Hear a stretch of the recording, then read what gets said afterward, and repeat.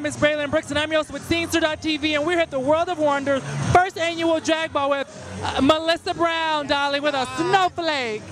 Nominated for Best Instagram, yes, God. Nominated for Best Instagram. Yes, God. I love it. So tell me, what does it take to be as fabulous as you? A lot of work, chewing gum, tape, and a corset. Chewing gum, like? Chewing gum. Let's keep you busy. Let's keep you busy. How you chew it? Tell me how you chew it.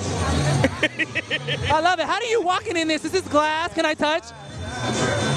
Very carefully, and it keeps cutting my ass in the back. I'm just like, just holding it and walk like this. I love it. Come on, it's snowing in LA. So tell me some other projects are you working on? I'm actually shooting for Logo tomorrow morning for their new positivity campaign. So Their positivity campaign, that's amazing. Yes, it is. Tell me what barriers have you broke by being a drag queen? Well, for number one, transsexual. Transsexual. Oh, I'm sorry. Oh, yeah, it's all real. Oh, wait, I thought it was a plane. No, I'm just kidding.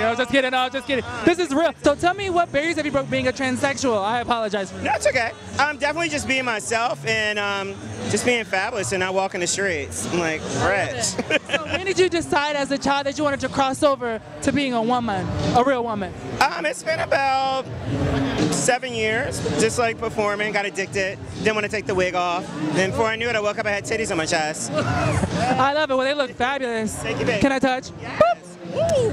So you're going to be on Logo tomorrow, going to do the positivity campaign. Yes, I am. So what else are you working on besides that? Just myself. I'm working on my new single coming out, Bumpin' the Blunt. It's coming out. Bumpin' the Blunt? And yes, God. It's I love that.